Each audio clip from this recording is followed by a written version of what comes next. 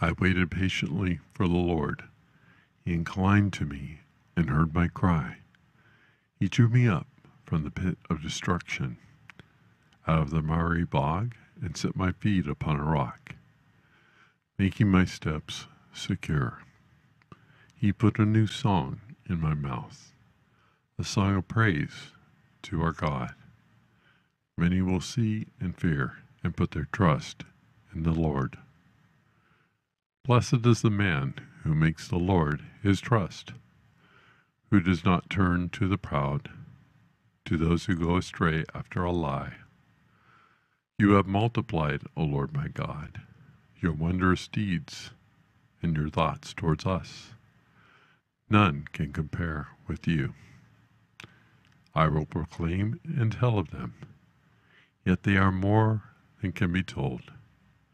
In sacrifice and offering you have not delighted, but you have given me an open ear. Burnt offering and sin offering you have not required. Then I said, Behold, I have come. In the scroll of the book it is written of me, I delight to do your will, O my God. Your law is within my heart. I have told the glad news of deliverance in the great congregation. Behold, I have not restrained my lips. As you know, O Lord, I have not hidden your deliverance within my heart. I have spoken of your faithfulness and your salvation. I have not concealed your steadfast love and your faithfulness from the great congregation. As for you, O Lord, you will not restrain your mercy from me. Your steadfast love and your faithfulness will ever preserve me. For evils have encompassed me beyond number, my iniquities have overtaken me. I cannot see, they are more than the hairs of my head. My heart fails me. Be pleased, O Lord, to deliver me. O Lord, make haste to help me. Let those be put to shame and disappointed altogether, who seek to snatch away my life. Let those be turned back and brought to dishonor who delight in my hurt. Let those be appalled because of their shame, who say to me, Aha, aha. But may all who seek you rejoice and be glad in you. May those who love your salvation say continually, Great is the Lord. As for me, I am poor and needy, but the Lord takes thought for me. You are my help and my deliverer. Do not delay, O my God. Psalm 40. I will bless the Lord at all times. His praise shall continually be in my mouth. My soul makes its boast in the Lord. Let the humble hear and be glad. O magnify the Lord with me, and let us exalt his name together.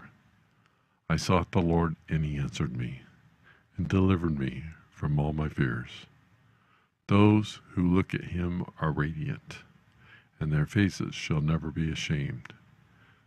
This poor man cried, and the Lord heard him, and saved him out of all his troubles. The angel of the Lord encamps around those who fear him, and delivers them. O taste and see that the Lord is good. Blessed is the man who takes refuge in him. O fear the Lord, you his saints, for those who fear him have no lack. The young lions suffer want and hunger, but those who seek the Lord lack no good thing. Come, O children, listen to me. I will teach you the fear of the Lord. What man is there who desires life and loves many days, that he may see good? Keep your tongue from evil and your lips from speaking deceit.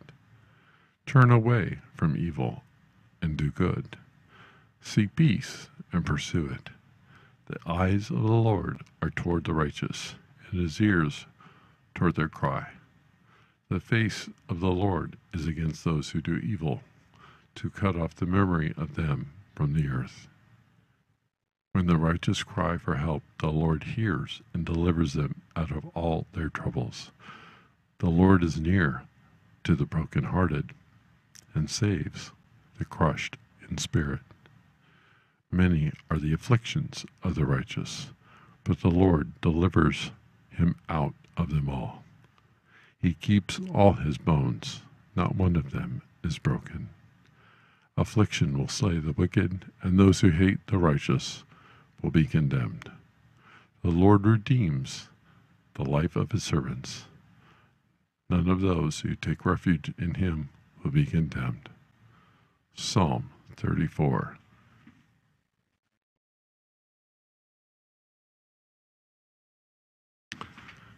The Lord is my shepherd, I shall not want. He makes me lie down in green pastures. He leads me beside still waters. He restores my soul. He leads me in paths of righteousness for his name's sake. Even though I walk through the valley of the shadow of death, I will fear no evil, for you are with me. Your rod and your staff, they comfort me. You prepare a table before me in the presence of my enemies. You anoint my head with oil, my cup overflows. Surely goodness and mercy shall follow me all the days of my life, and I shall dwell in the house of the Lord forever. Psalm 23.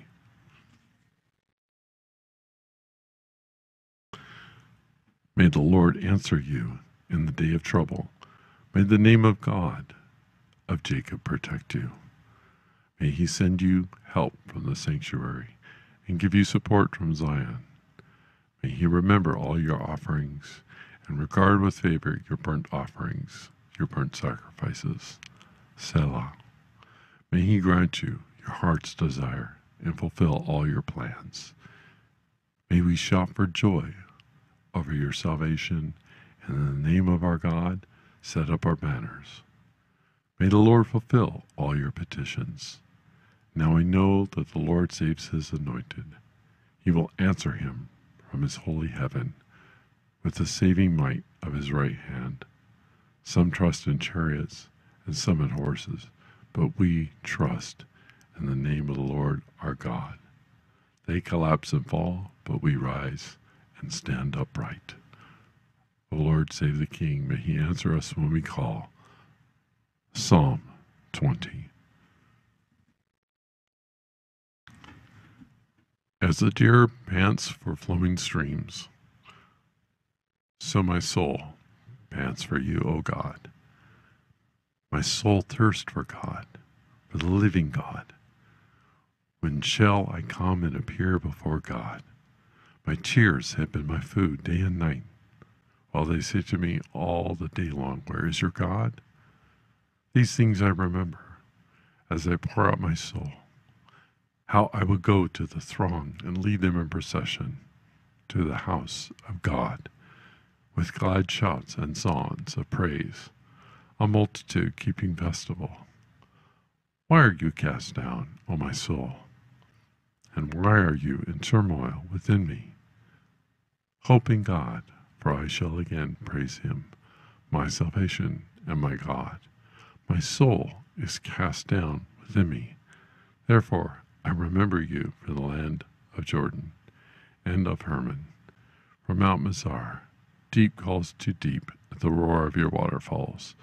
All your breakers and your waves have gone over me. By day the Lord commands his steadfast love. At night his song is with me, a prayer to the God of my life. I say to God, my rock, why have you forgotten me? Why do I go mourning because of the oppression of the enemy? As with the deadly wound in my bones, my adversaries taunt me while they say to me all day long, where is your God? Why are you cast down, O my soul? And why are you in turmoil within me?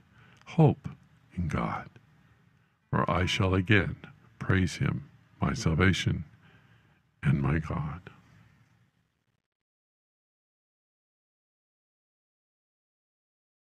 Psalm 42.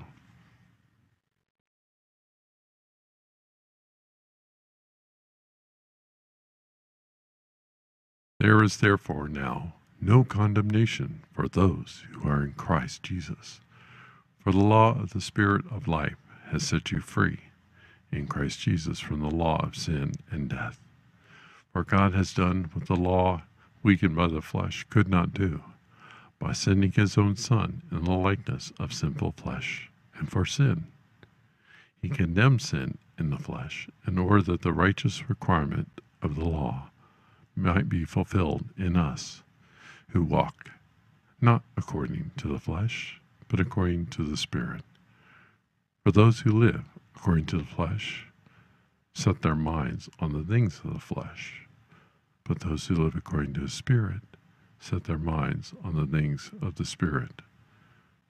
For to set the mind on the flesh is death, but to set the mind on the Spirit is life and peace. For the mind that is set on the flesh is hostile to God, for it does not submit to God's law.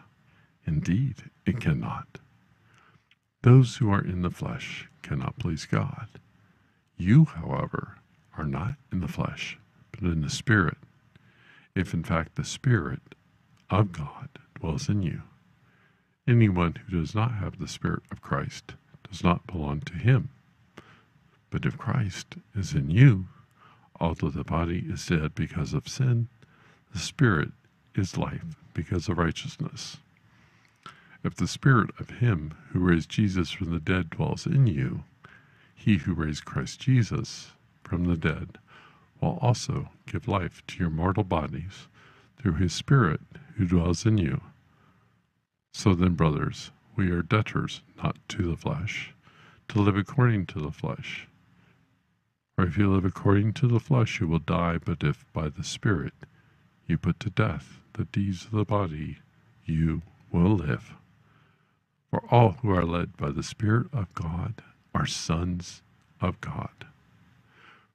For you did not receive the spirit of slavery to fall back into fear, but you have received the Spirit of adoption as sons, by whom we cry, Abba, Father. The Spirit himself bears witness with our spirit that we are children of God. And if children, then heirs, heirs of God, and fellow heirs with Christ, provided we suffer with him, in order that we might also be glorified with him.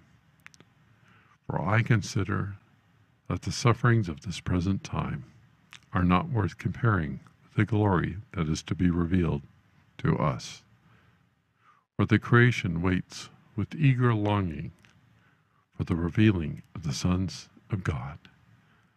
For the creation was subject to futility, not willingly, but because of him who subjected it, in hope that the creation itself will be set free from its bondage to corruption and obtain the freedom of the glory of the children of God. For we know that the whole creation has been groaning together in the pains of childbirth until now. And not only the creation, but we ourselves, who have the first fruits of the Spirit, groan inwardly as we wait eagerly for adoption as sons, the redemption of our bodies. For in this hope we were saved. Now hope that is seen is not hope.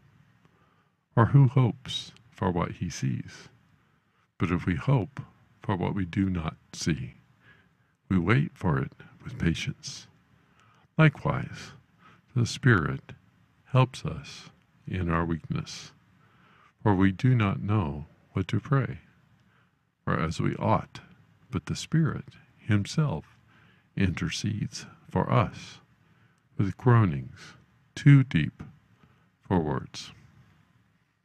And he who searches hearts knows what is the mind of the Spirit, because the Spirit intercedes for the saints according to the will of God. And we know that for those who love God, all things work together for good, for those who are called according to his purpose. For those whom he foreknew, he also predestined to be conformed to the image of his Son, in order that he might be the firstborn among many brothers. And those whom he predestined, he also called. And those whom he called, he also justified. And those whom he justified, he also glorified. What then shall we say to these things? If God is for us, who can be against us? He who did not spare his own Son, but gave him up for us all, how will he not also with him graciously give us all things?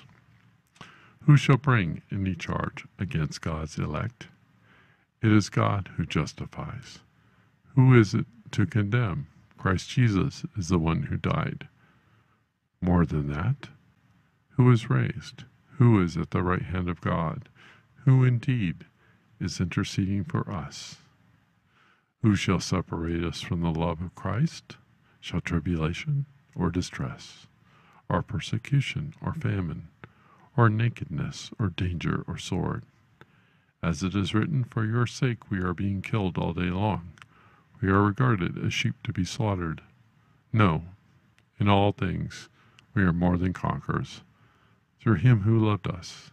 For I am sure that neither death, nor life, nor angels, nor rulers, nor things present, nor things to come, nor powers, nor height, nor depth, nor anything else in all creation will be able to separate us from the love of God in Christ Jesus our Lord. Romans chapter 8.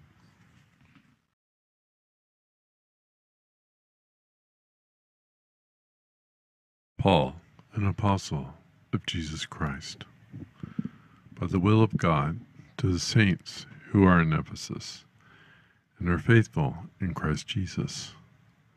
Grace to you and peace from God our Father and the Lord Jesus Christ.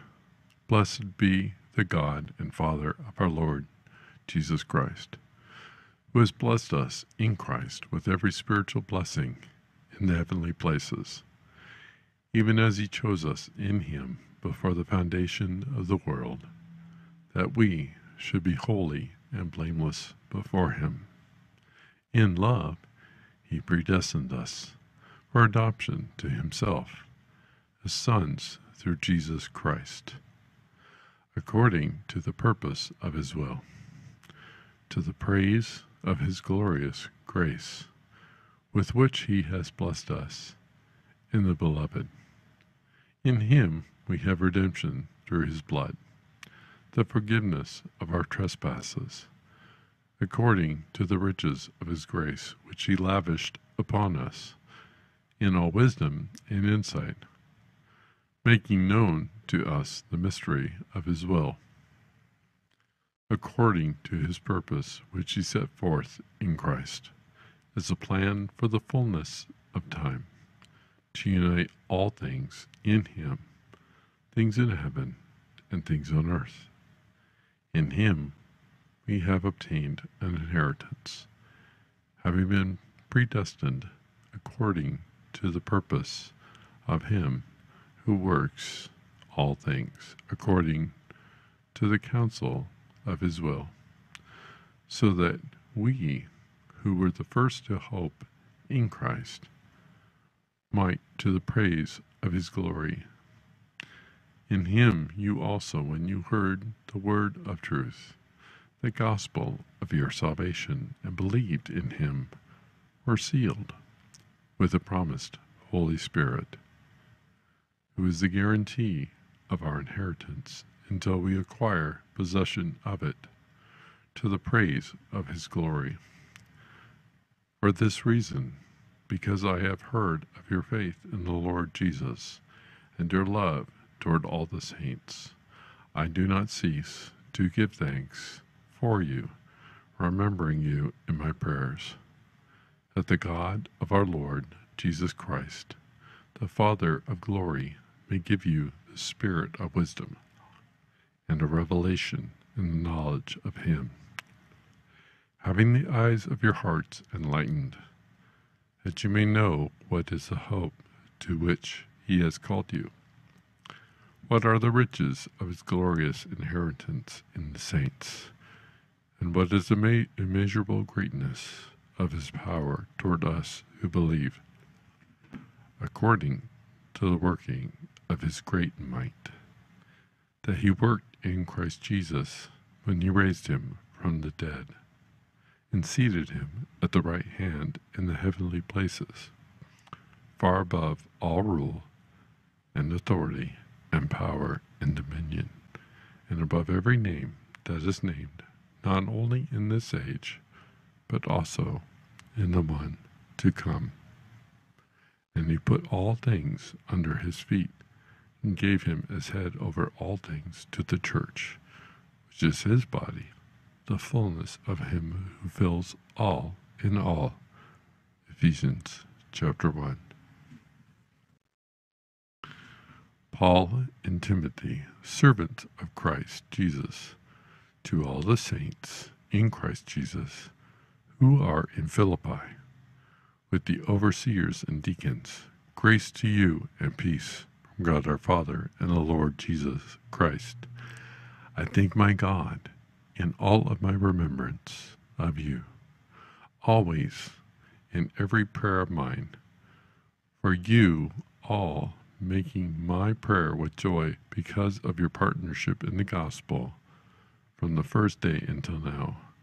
I am sure of this, that he who began a good work in you will bring it to completion at the day of Jesus Christ.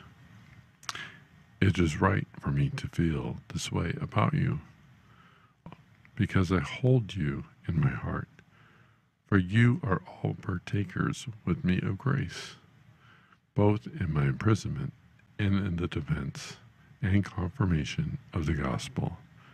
For God is my witness, how I yearn for you all with the affection of Christ Jesus. And it is my prayer that your love may abound more and more with knowledge and all discernment, so that you may approve what is excellent, and so be pure and blameless for the day of Christ, filled with the fruit of righteousness that comes through Jesus Christ, to the glory and praise of God. I want you to know, brothers, that what has happened to me has really served to advance the gospel, so that it has become known throughout the whole imperial guard. And to all the rest, that my imprisonment is for Christ. And most of the brothers, having become confident in the Lord by my imprisonment, are much more bold to speak the word without fear. Some indeed preach Christ from envy and rivalry, but others from goodwill. The latter do it out of love, knowing that I am put here for the defense of the gospel. The former proclaim Christ out of selfish ambition, not sincerely, but thinking to afflict me in my imprisonment. What then? Only that in every way, whether in pretense or in truth, Christ is proclaimed, and in that I rejoice. To live is Christ, yes, and I will rejoice, for I know that through your prayers and the help of the Spirit of Jesus Christ, this will turn out for my deliverance, as it is my eager expectation and hope that I will not be at all ashamed, but that with full courage, now as always, Christ will be honored in my body, whether by life or by death. For to me, to live is Christ, and to die is gain. If I am to live in the flesh, that means fruitful labor for me, yet which I shall choose I cannot tell. I am hard-pressed between the two. My desire is to depart and be with Christ, for that is far better. but to remain in the flesh is more necessary on your account. Convinced of this, I know that I will remain and continue with you all for your progress and your joy in the faith, so that in me you may have ample cause to glory in Christ Jesus, because of my coming to you again. Only let your manner of life be worthy of the gospel of Christ, so that when I come and see you, or am absent, I may hear of you that you are standing firm in one spirit, with one mind, striving side by side for the faith of the gospel, and not frightened in anything by your opponents. This is a clear sign to them of their destruction, but of your salvation, and that from God. For it has been granted to you that for the sake of Christ you should not only believe in him, but also suffer for his sake, engage in the same conflict that you saw I had, and know here that I still have. Philippians chapter 1.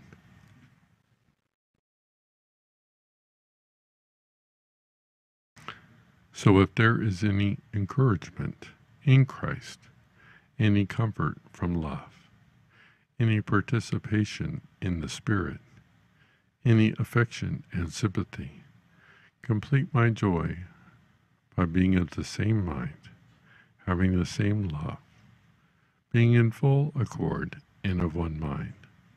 Do nothing from selfish ambition or conceit, but in humility count others more significant than yourselves. Let each of you look not only to his own interest, but also to the interest of others. Have this mind among yourselves, which is yours in Christ Jesus, who, though he was in the form of God, did not count equality with God a thing to be grasped, but emptied himself by taking the form of a servant, being born in the likeness of men, and being found in human form. He humbled himself by becoming obedient to the point of death, even death on the cross. Therefore God has highly exalted him, and bestowed on him the name as above every name, so that at the name of Jesus every knee should bow in heaven and on earth and under the earth, and every tongue confess that Jesus Christ is Lord, to the glory of God the Father. Therefore, my beloved, as you have always obeyed, so now, not only as in my presence, but much more in my absence, work out your own salvation with fear and trembling. For it's God who works in you, both to will and to work for his good pleasure, to all things without grumbling or disputing, that you may be blameless and innocent, children of God without blemish, in the midst of a crooked and twisted generation, among whom you shine as lights in the world, holding fast to the word of life, so that in the day of Christ I may be proud that I did not run in vain or labor in vain. Even if I am to be poured out as a drink offering upon the sacrificial offering of your faith, I am glad and rejoice with you all. Likewise, you also should be glad and rejoice with me.